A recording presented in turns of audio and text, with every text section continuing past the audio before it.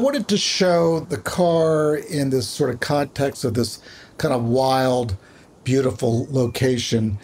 It was really the car in the location and the size and the shape and sort of how it related to the landscape.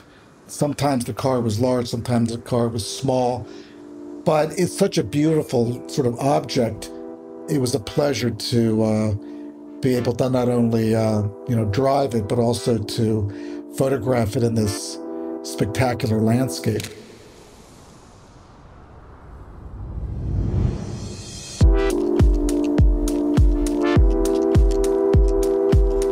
Changing Lanes, the official podcast of BMW. Welcome to this episode of Changing Lanes, the official podcast of BMW. I'm Jonathan Tilley, and today we've got a very special guest, Steve McCurry. Born in Philadelphia, studied at Penn State University, Steve took a trip to India with a bag of clothes and his camera and got out of his comfort zone, like way out of his comfort zone. After a few short months of traveling, he crossed the border to Pakistan, where he met a group of refugees from Afghanistan who smuggled him across the border into the country just as the Russian invasion was closing the country to Western journalists. Steve emerged in traditional dress, and he sewed his film into his clothes and crossed the Pakistan border. Now, this was just the beginning of a lifelong adventure, traveling to all 7 continents of the world, creating unforgettable images like Afghan Girl. And to all of the podcast listeners out there, you've definitely seen this image. Afghan Girl appeared in the June 1985 cover of National Geographic. Now, this image is of an adolescent girl who has piercing green eyes and a red headscarf, looking intensely at the camera. This image was named the most recognized photograph in National Geographic magazine's history and became a symbol of Afghanistan to the West. With books like In Search of Elsewhere, Animals, Steve McCurry, 11 Pictures, India, The Unguarded Moment, Steve McCurry Untold, the stories behind the photographs, exhibitions all over the world, and tons of awards. Steve McCurry's imagery has a juxtaposition of fragility and danger that captures the human condition, and Steve has taken some truly iconic photographs for BMW. Steve traveled yet again, this time to the serene but fierce and untamable Scottish Highlands, where the BMW iX was not merely a means of transportation for Steve and his crew, but found its own way before his lens as he documented it with the landscapes. A new challenge for someone who has primarily made his name shooting people and places. Steve, welcome to the show. Thank you very much. It's nice to be with you. So probably there are not that many people listening to this podcast who have not heard of you yet, but I'd still like to give you the chance to introduce yourself and tell us what's your motivation, what drives you. Well, I've been a photographer for a few decades. My main passion is traveling and exploring the world that we live in, meeting people, different cultures, different ways of life, and just basically documenting the world that we live in. This has kind of been my passion for many years. I've traveled to most places that I've wanted to go to. Yeah. And the last trip I made to Scotland was very inspiring. You know, I have Scottish blood in my veins. Among other things. So it was kind of a thrill to go back to this part of the world where some of my ancestors once probably, I don't know, lived in caves or were farmers or shepherds or whatever. It's a stunningly beautiful area, and the unpredictability of the weather only made it more sort of fascinating. Yeah, totally. So, I mean, other than the rich history of Scottishness being in your blood, what's your relationship to these highlands that you were in Scotland? How is that photographing there? I've always been drawn to mountains and hilly areas, whether it's the Himalayas or a mountain range in Australia or Russia. This particular area is kind of very sparsely populated, so it feels a bit wild, and you feel as though you're sort of discovering this area. The mountains, there's the streams, the flora and fauna. It's just beautiful. And, even the rain, the wind, the cold, I don't know, it sort of enhances the experience somehow. I would probably prefer to work in a sunny, warm place. But the combination of the terrain and this sort of empty wilderness, it kind of made it more exciting somehow. Now, for this journey that you took, I mean, like you said, with the weather changing all the time, how do you prepare for this? Do you have an idea? Do you visualize how you want your photos to look? Or is there a more spontaneous approach? Can you walk us through that process? Well, I like to have a sort of a basic knowledge of where I'm going to go to, where I'm traveling to. But I want to keep an open mind. I don't want to over-prepare too much and sort of, kind of be disappointed because I have some expectation or some sort of preconceived idea. I knew it was going to be a bit chilly there, so I took a, rain jacket and gloves, a hat, and all that. But apart from that, I always try and travel in a very minimal way, just kind of basic camera equipment, and then, just enough clothes to kind of get me through the journey. Yeah. But I travel very light, I think. That was going to be my next question. The very first time that you began this adventure where you just packed some clothes and went to India, and you're still doing that. You're packing very light and you take minimal equipment. So I'm dying to know, and one of the most often questions of photographers is, what gear do you use? So instead of asking exactly that, how do you decide what to bring and what to leave at home, especially if you are traveling so minimalistically? Well, I have a couple Leicas, so I have a backup in case there's a problem, if I drop it in a stream or whatever. Yeah. So I have a redundancy in my equipment. And I want to pack some warm clothes and then some clothes for a hot day and some cold weather, and then some rain.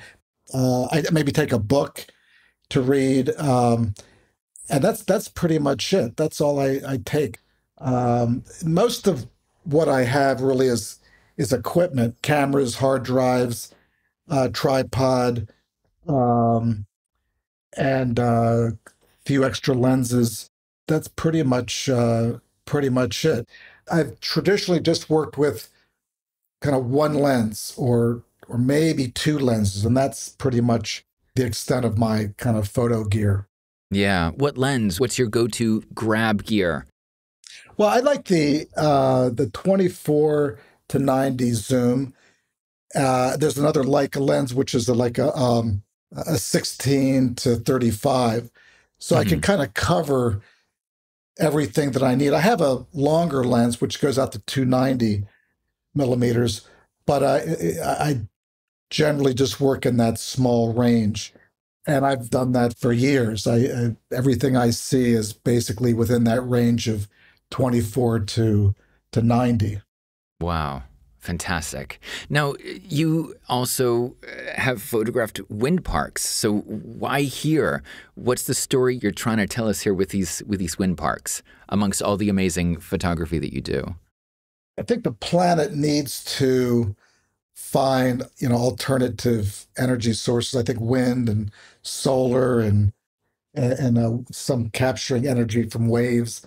I think, before we just completely implode and disintegrate ourselves, because certain parts of the world have a kind of rich in wind. I think it's great in the case of where we were in Scotland to use this, to power our cities and whatnot. So I think this is something that we absolutely have to do. We don't really have much alternative at this point. It's something we just have to make happen. So I was very happy that we're able to photograph a couple of those on this journey. That's amazing. I think there's a parallel between, using the film and then switching on over to digital, and how we've all had to adapt, especially in the photography world, but also now with sustainability, how we have to adapt to different resources of energy. And I love how you're just diving in with wind and solar and documenting that as well. And also documenting the car. Can you share with us a few thoughts on how it was to work with such a subject like a car when you're so used to working with subjects like people? And how did you decide on the right way of doing it? Well, I wanted to show the car in this sort of context of this kind of wild, beautiful location. And so it was really the car in the location and showing the size and the shape and sort of how it related to the landscape. Sometimes the car was large, sometimes the car was small. But it's such a beautiful sort of object. It was a pleasure to be able to not only drive it, but also to photograph it in this spectacular landscape. Yeah, which you excel at on so many levels. Your imagery of landscapes is just breathtaking. So, I mean, we know you love working with humans and doing portraiture, and it's iconic. And with the differences between portraiture with humans and photographing landscapes, what are the similarities? What are the differences that you've noticed in your extensive career? Well, with landscapes, I try and put in some emotional component into it. I want it to kind of come alive, and I wanted to make us feel some emotion, like a portrait. I mean, I think the best portraits are ones that kind of evoke some kind of a feeling, empathy, or some kind of connection. I think in photography, what's memorable is having the photograph take us on a journey, take us somewhere, and make us feel something, laughter or happiness or sadness or joy or whatever. So I think that's kind of where I want to take, especially with portraiture. And with landscape, I think you want to have something which, you look at it and you think, wow, yeah, I want to be there. I want to go there. And I think that's kind of the point of landscape. I mean, it has to be interesting. It has to be dramatic. It has to take your breath away. And I think that's where you want to go in landscape photography. And I mean, I think anybody can take a picture of a mountain or a picture of a sunrise or a picture of clouds, but there's something about, like you said, storytelling and bringing that emotion into it that makes people go, oh, I want to go there, or I feel like I'm there when I look at that. So with this vision that you have, why do you think people love your photos? What makes you and your work stand out from the rest? Well, that's a good question. I think pictures, paintings, photographs, I think they need to be often about something. I think that the pictures have to communicate. Sometimes in photography, a body of work is too personal to the photography and people can't relate to it. I always try and strive to make pictures which communicate, which I think tell a universal story, which I think people kind of respond to because of that emotional component. It's just sort of trying to make pictures to communicate. Yeah. Now, I mean, looking back when you first started, I'm just blown away by your gumption, your let's get up and go to India and travel and here we go. Looking back when you first started out, what was one thing that you maybe wish you had learned sooner? Or was it just let's go and have an adventure? Well, I think looking back, I wish I would have photographed more just my daily life. Sometimes you're going someplace to some epic location. I just wish I had photographed, my hotel rooms or the vendors along the side of the road. Sometimes I was kind of waiting for the epic event. And actually, I don't have any regrets. I think I got it about right. And in life, it's just kind of, you have to go for the percentage. Sometimes you win, sometimes you lose. And I just tried to do the best I could, but I think it worked out okay. Yeah, I think so too. So for the budding photographers out there, talking about looking back and when you first started, what was something that you wish you would learn to do sooner? And you saying, taking more pictures of daily life. Is that something that you would pass on to budding photographers to just take more pictures of everything? Or how can one work towards defining their photography style or things that they should avoid? Yeah, one thing which seems really obvious is you really have to work a lot, and you have to work often, and perhaps every day you need to be involved. It has to be kind of part of your life. And as the years go by and you've shot, tens or hundreds of thousands of images, you start to develop sort of a style. Your personality comes out in your pictures, but it takes a lot of dedication and a lot of passion. But particularly, you have to love what you're doing. And it takes a lot of persistence, fortitude. I think you need to look at other work. I've learned so much from looking at, the work of, the various masters and how they approached, whether it was portraiture or landscape or light or composition.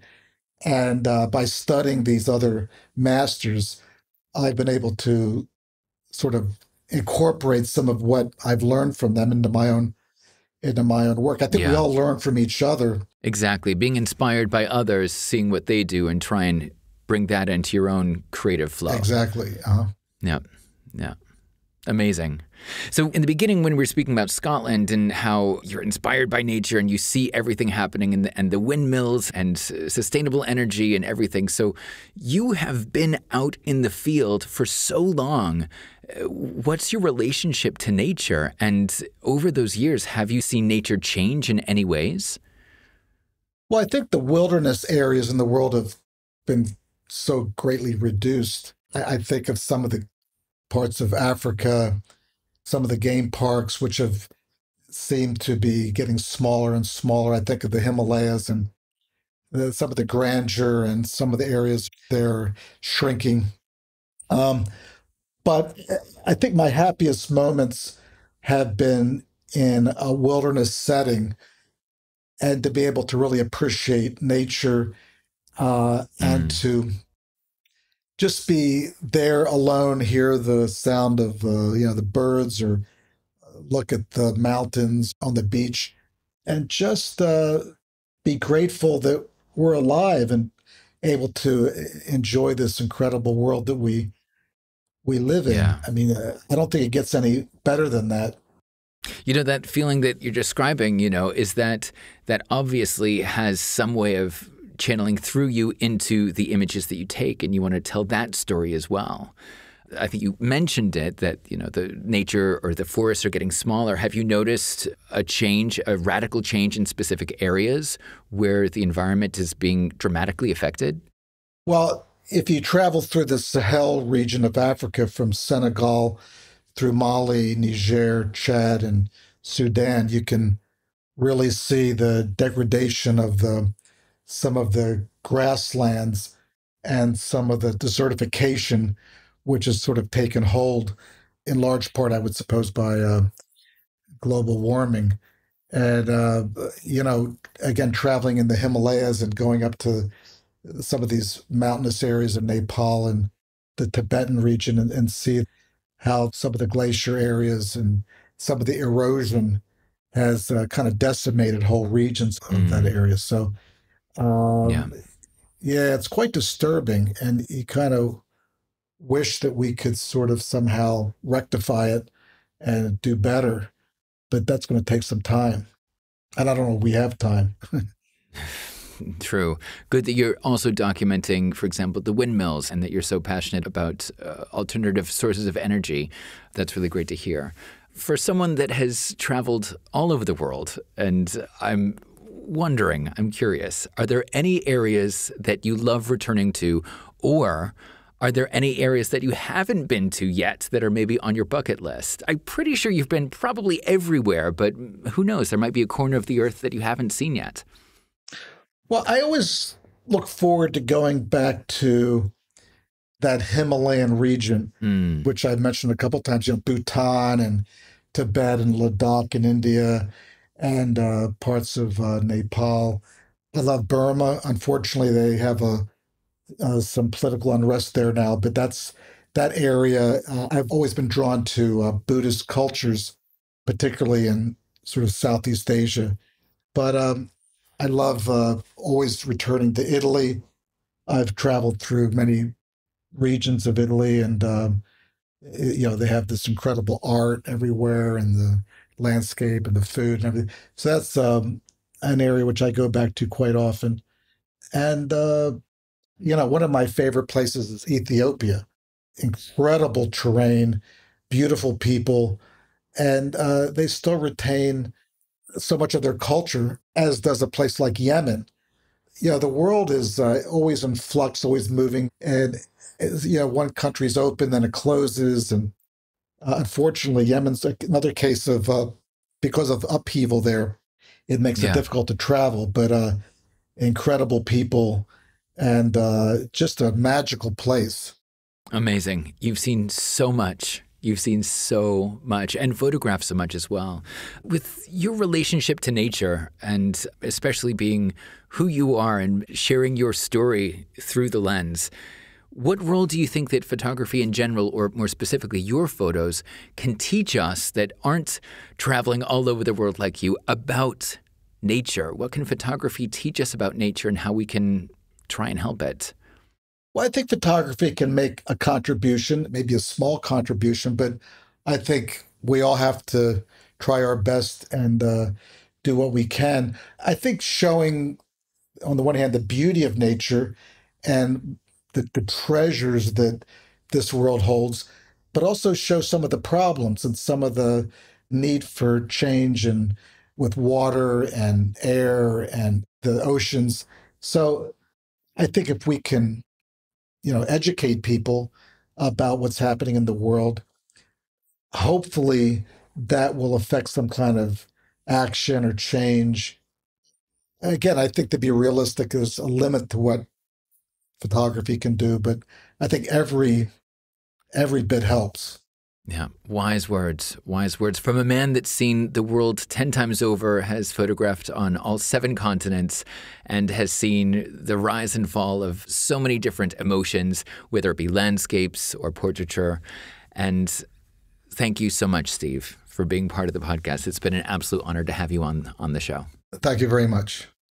And thank you to all of our podcast listeners for listening in to this week's episode of Changing Lanes. Now, if you enjoyed this episode, please make sure you subscribe for our future podcast episodes. And to dive deeper into all things BMW, head on over to bmw.com to learn more. I'm Jonathan Tilley, and this has been Changing Lanes. See you next time.